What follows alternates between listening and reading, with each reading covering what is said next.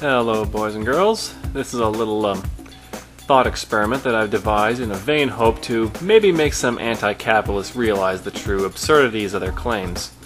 Yeah, we all know that's not going to happen, but hey, what can I say? I dare to dream. Anyways, Coke and Pepsi, the eternal cola rivals, will be used as my little test dummies for this thought experiment, for no really good reason at all.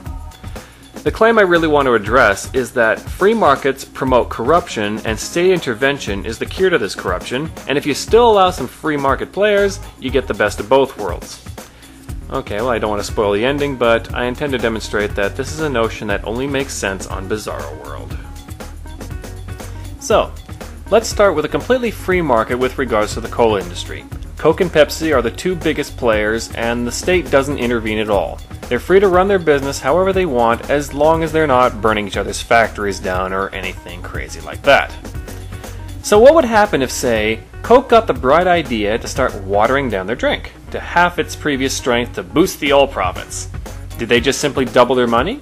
Is it really that easy? I'll give you a hint. If it really were that easy, it would beg the question of why everyone wasn't doing it, wouldn't it? But let's say they went ahead with it. As a customer, do you want the taste of your drink to be weaker? No? So if you typically drank Coke, but then one day found it to be strangely bland all of a sudden, what would you do in response? If you said switch to Pepsi, you'd probably be in good company. This is why not everyone simply cuts corners this way all the time, because they work under the threat of their competitors taking advantage of their lapse of ethics and stealing their customers. Think about it. Pepsi would love nothing better than to rat out Coke for their little transgression and look like heroes. This perpetual state of having to one-up each other is what keeps Pepsi and Coke playing as fair as possible and always seeking ways to improve their product. This is why corruption actually makes you less competitive in a free market, because there's too much at risk should you be exposed. But now let's test the idea that government takeover can improve an industry. Let's say after much lobbying and bribing, making very generous campaign donations, Coke is taken over by the local government. So through the funding of the ever so generous taxpayer, Coke is now available for all. Hooray! And the best part is, if you don't happen to like Coke, there's still good old Pepsi. Joy and happiness all around, right? Right? Well, not so fast. First of all, everyone has to pay for Coke since it's paid for through taxation. If you want Coke, you pay for Coke. If you want Pepsi, you have to pay for Coke and Pepsi. If you don't drink cola at all, you still have to pay for Coke. You tell me, can this really be seriously considered a free and fair choice? Not only that, think about the position Coke is in now. Their profits are completely guaranteed regardless of their performance. Now if they were to water down their product, they would effectively double their money because everyone has to pay for it regardless.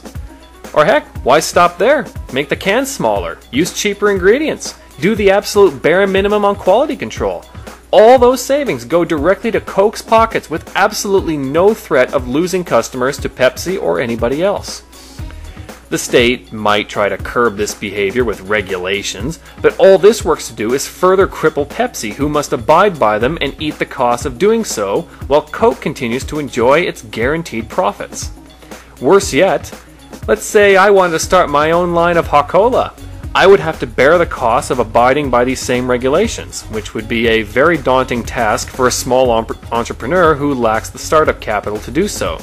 Thus, regulations only further cement Coke's monopoly. Statists have sworn to me up and down that government takeover of an industry reduces corruption, yet as this example clearly shows, the truth is quite the opposite. By allowing an industry to extract funds from the public through government force rather than having to prove its worth to the public as a private firm would, the now socialized firm has every incentive in the world to cut costs, take shortcuts, and even deny service whenever possible, pocketing all the savings and facing minimal risk for their corruption. This is just yet another example of why you cannot solve problems using violence. Until next time, be aware and be wise.